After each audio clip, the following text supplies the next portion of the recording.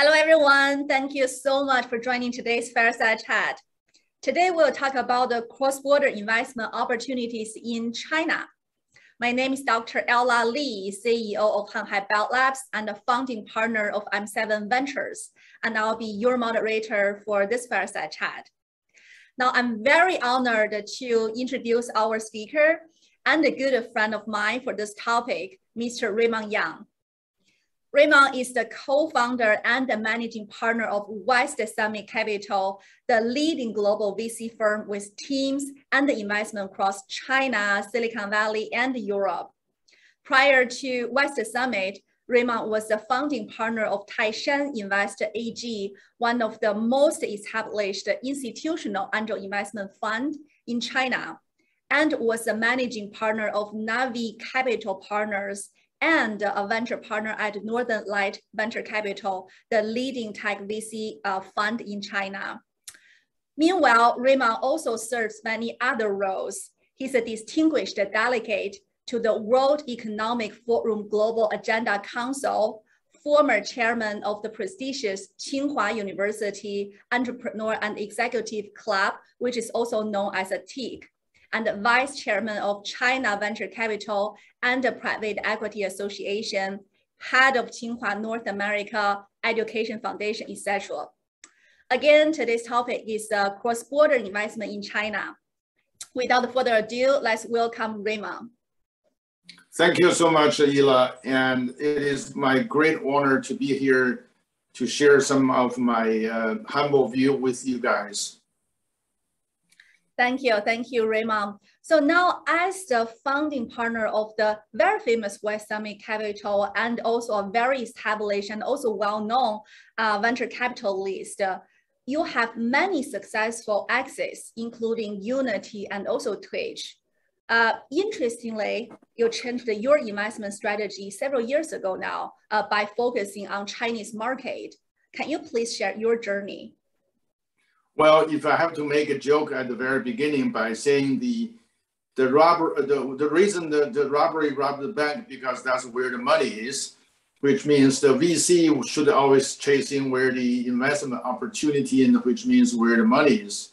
That's where we saw in probably 2018 or before, there's a pretty major shift in the China investment landscape, that from the so-called B2C business model, i.e. internet, mobile, and consumer play, to the more and more technology innovation play in China, due to the two major reasons. One is, as you know, that the so-called geopolitical dynamics globally or internationally, China versus, in this global situation.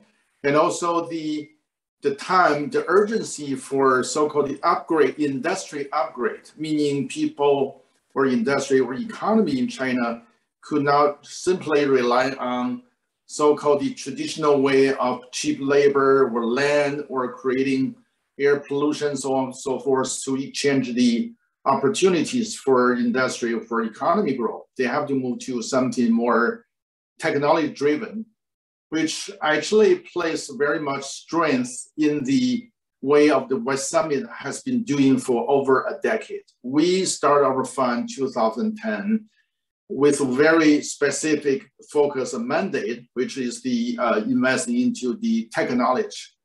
When I say technology by West Summit, we also mean deep tech versus consumer tech, i.e. TikTok of the world. And if you imagine that back to 2010, who would invest into some deep tech stuff in China? Because everybody else is focusing on that. So we said that finally, after lonely journey of our sort of many years of focusing on tech, which we achieved a great return on our fund investment. I think this is time for us. That's why we say, let's focus on that. Certainly, as you know, that most of our team are coming basically, from China. We have very, very strong foothold there. So that gave us the opportunity. We think we have to get this opportunity. That's where the reason we start to refocus in completely China. Certainly, we are very much welcome for any opportunities that if there's something cross-border coming from Silicon Valley or US, they see China as a market opportunity or anything else, that's also in the scope of our investment. Now I think what interests most of not only investors, but also entrepreneurs is how does investment in China different from that in US, for instance, from your, let's say, as is in investors' perspective, how is the exit time strategy different, or valuation of the company, ways to interact with the company, culture difference, how is that different in these two regions? Yeah, that's excellent question. I think there's lots of different. I will try to pick up a few to share with you here. First of all, I have to say that it's so interesting because I've been working and investing in both sides of the the Pacific, i.e. Silicon Valley and China. I've been constantly compared, see the difference between here and there. The number one thing come to my mind, as always, is I definitely view Silicon Valley as I would say, the birthplace or birthbed for innovation. You just look at all these technology trends and the waves. Doesn't matter that's cloud computing, big data, SaaS, and you name that, everything, pretty much AI and machine learning. Everything you name that's created from here and been adapted in China. But on the other hand, I would definitely view China is more on the application side, which means innovation here in the US and the application, because the huge market in China, and also the willingness for either from the individual and to the corporations there are willing to embrace anything new in the technology. And so that's a very interesting sort of a dynamic if you compare with that. So for example, the facial recognition in China today is like everywhere. In my office, I never have to bring my badge card, go there, look at the little camera, and then boom, the door is open. And actually, even on my building access, meaning my office building access, and there's so many applications people adapt that.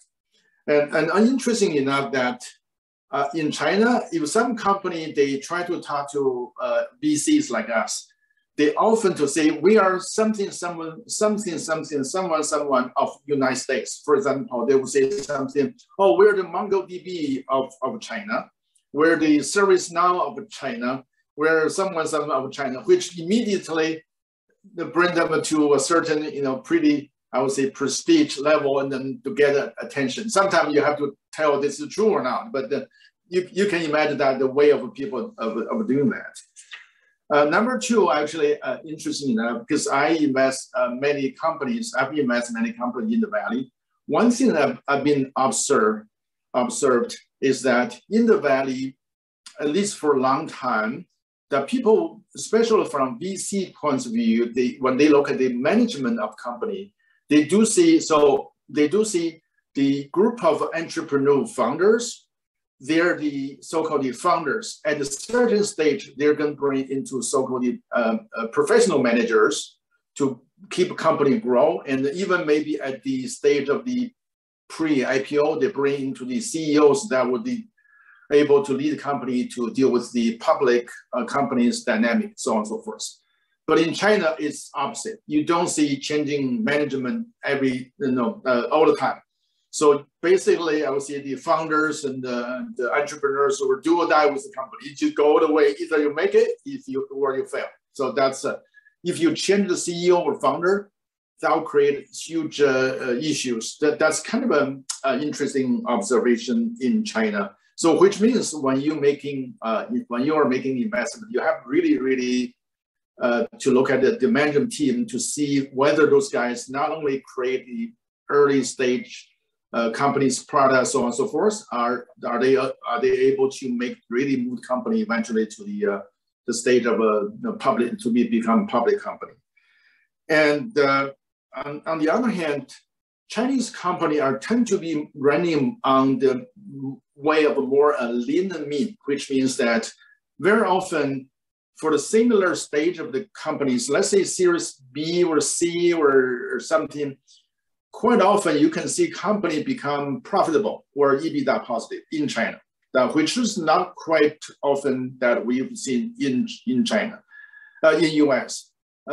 Meaning, another thing is that you don't see startup companies in China have something title called CFO, which every one of our startups here in the Valley, we must have one, even maybe from day one. When Chinese company hires CFO, probably like a year before they go to IPO. So before that, they may have just like a financial director or something. Again, this is a interesting situation. In the way, when we talk to some startups in the US, we see full team of CEOs, COO, or president, VP sales, VP marketing, VP engineer, so on and so forth. But in China, normally you probably see 2 or 3 of key founders, and then there's some other lower level. Very interesting. Another thing different that's in China is that China has lots of government money, especially from the local, we call the Science and Technology Park, and it's sponsored by the local municipal governments. They want to attract startup companies to their region or cities, therefore by offering some capital, mainly in RMB, not in US dollar. And then certainly they give some other benefit like tax holidays and so on and so forth. So there's a pros and cons in the way we see that, because those are the money not necessarily considered as the smart money, because the knowledge behind the money may not be as good as the professional investment. So that may mess up the situation, create a more competitive situation. But on the other hand, for some startups, if they're in the situation to have a hard time to raise money fund, this may give them another life. So, there's a pros and cons. Another interesting, quite much comparison is that if you have to look at the US investment landscape, I probably will see more in the software, like a cloud computing software, so on and so forth. But in China, it's still mainly in hardware, i.e. semiconductor, robots, mobile phone ecosystem, and also EV, meaning electronic vehicles ecosystem, industry 4.0, those kind of things. It's more toward hardware. The enterprise software landscape in China are coming up, but not as mature as that in the Valley. I will probably give it another 5 to 8 years to reach to the level of what the Silicon Valley or US that has. So there's probably 2 generations at least behind what's going on in the Silicon Valley. Another thing is that China has about a few years ago created something they call Star Board, which is equivalent to the NASDAQ. That meaning the technology companies can go public listing without being to be profitable. For a long time, if you're not profitable, or if you're not profitable for 3 years, you're not qualified for listing on the stock exchange. But this Star Board creates this opportunity, which gave the opportunity for tech company to get public list sooner and easier. On the other hand, it definitely give it a more higher PE and PS multiples, meaning the same company, if you list on Star Board, probably the overall valuation or market cap will be higher than that otherwise in China or otherwise in US or in Hong Kong. Yeah, the last but not least is China has the investment landscape has little merger acquisition, M&A, but more IPO, where you just go under. And certainly here in the US, you see, balance of the M&A opportunities versus IPO opportunities. yeah, I would probably just, that's quite about the what I see. So generally speaking, would you say, let's say, if you look at the valuation of the company for life science sector, Raymond, companies in China usually value much higher to that in the United States. How is that in, let's say, TMT sector? No, that's actually what I'm saying. The TMT sector, medical care, tech sector, the overall valuation in China, if you list it, would be higher than otherwise listed in US.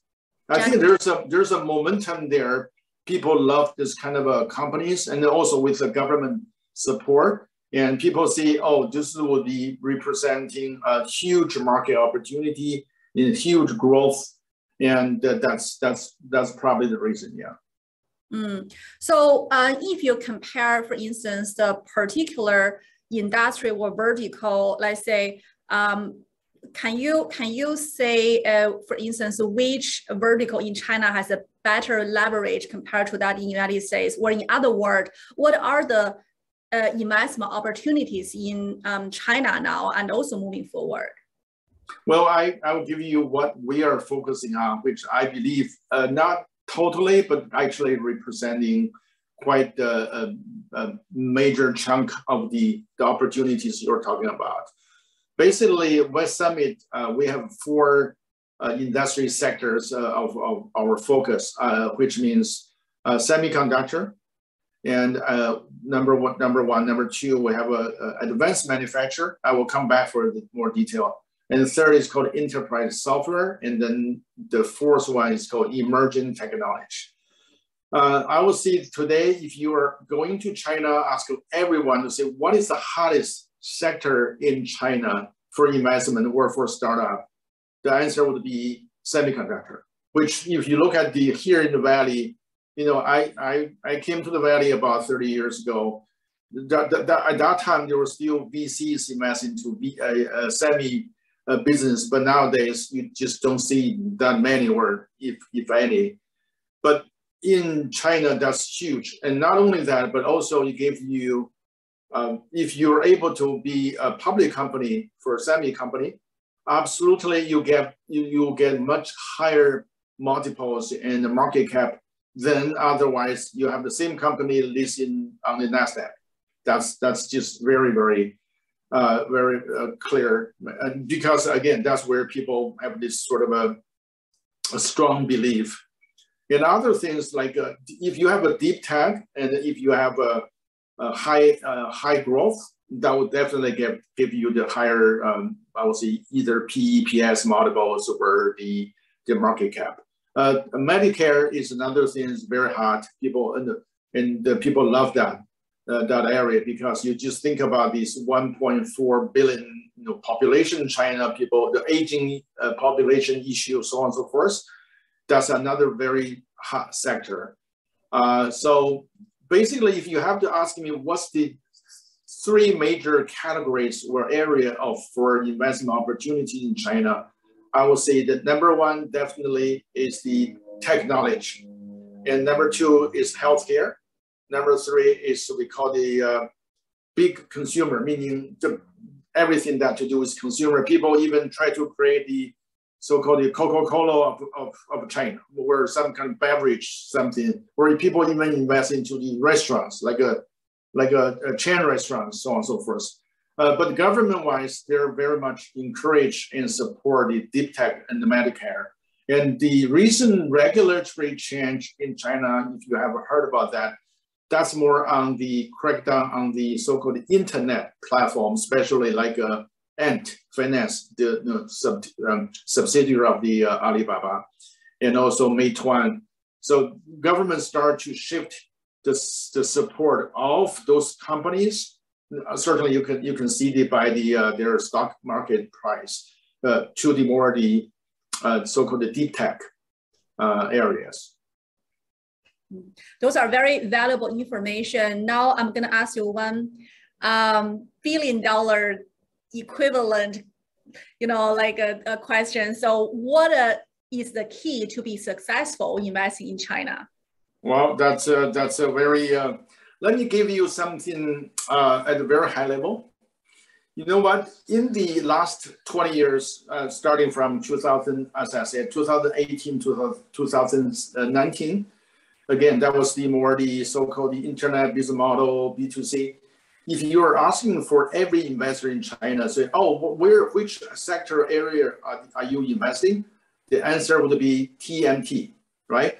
So then when I say, wait a minute, TMT, what's a TMT? TMT is everything. So which means the investor in the past, you can do more, I would say, holistic, horizontal, almost like you're seeing family doctors. You have a generalist, you have a specialist doctor, right? You say, okay, I have somewhere I don't feel comfortable, and doctors say, okay, doing this, doing that. Versus, oh, I have a dental issue, I have a vision issue, I have a whatever, child, something. Then you have to go to a specialist. The similar situation in China, I see if you want to be good investor, that you need a shift from being a generalist to be specialist, or shift being a sort of more horizontal play, meaning you invest everything versus you have to be really much focused in one particular area, become the expert. Think about that. In the past, if you want to say invest into, let's say TikTok, or something kind of mobile, whatever app, like a DoorDash kind of thing, like a Meituan. I mean, you can cover lots of areas. But now you're coming today, you say, I'm going to invest into semiconductor. Then let me ask you something called FPGA. How much people would understand that, right? And I would say, okay, let's talk about NoSQL database. How many, if you're not expert, how can you pick up the winners there? So that's what I'm saying at a very general level. And at the more execution level, we have summarized probably 4 or 5 areas. Number one, we call you have the ability to find good deals. For us, we call you are able to finding the deals, right? Meaning that's the deal source become super important. Number two, you have to understand the deals, meaning sometimes, as I mentioned, there's some the technology deals at a certain stage. If you're not expert, even in an area I know you're good at, meaning the medical tech. You know, if you ask me to do that, there's no way I can be winner investors. So this is meaning you need a strong domain knowledge, expertise, and so on and so forth.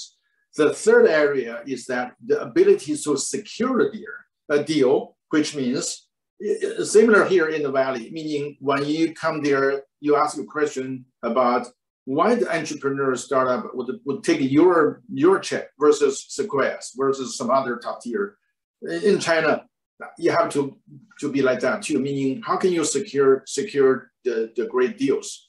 And then the number 4 is the post-investment value added, meaning once you're become investor, how can you help the company to bring the value to the business? As you know, that's very often the entrepreneur, they have a great idea, or they were probably coming from engineering background. But then how can you grow from a product-oriented company to be already full-fledged companies? You have to bring into there lots of values to the company. But last but not the least is you have to manage the exit. I will tell you the story that one company we invest in China in the semiconductor business called GigaDevice, which is in the area of the memory chips in the North Flash area. We invest company in 2011, company went public 2016 at a valuation of, I would say, like 200, let's say 20 billion RMB, which like what? Give me 1 second. That's like probably 300 million US dollar, right? So, something like that, yes. So then at the time, everybody was all the investors been there for years and years were so thrilled. They said, oh my God, finally the days come, they sold the shares. And we look at the whole situation. I mean, we sit on the board, we know what's going on, we help the company. We have a whole very, very strong belief for the future of the company.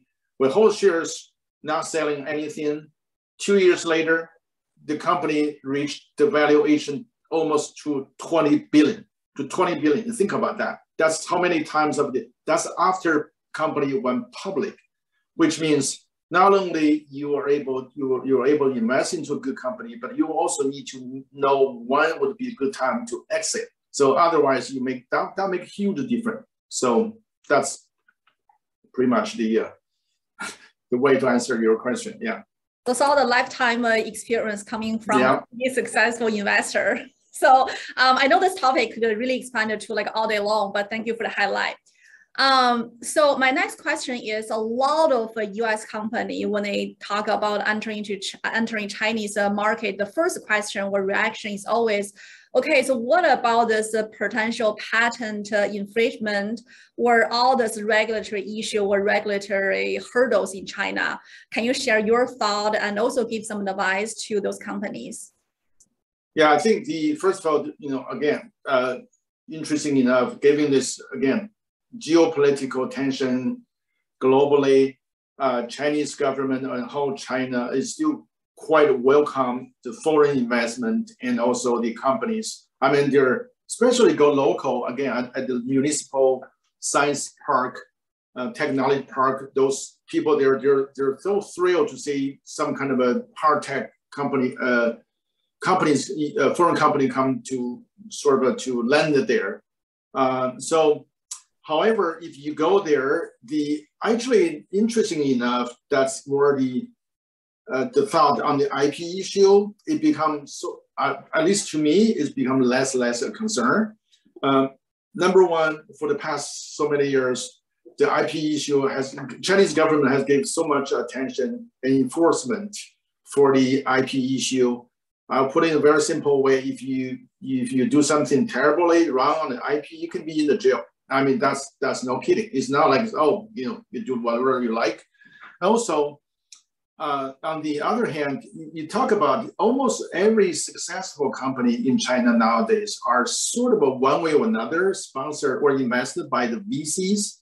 So if you're sponsored by the VCs, that would change the mindset of the entrepreneurs. Also the board, if I were a board member on company, I do not want to see my company has this kind of issue, which will get them in trouble, right? So it's almost like a VC money, besides government, becomes another enforcement for the company to follow the right way to do their own innovation, so on and so forth.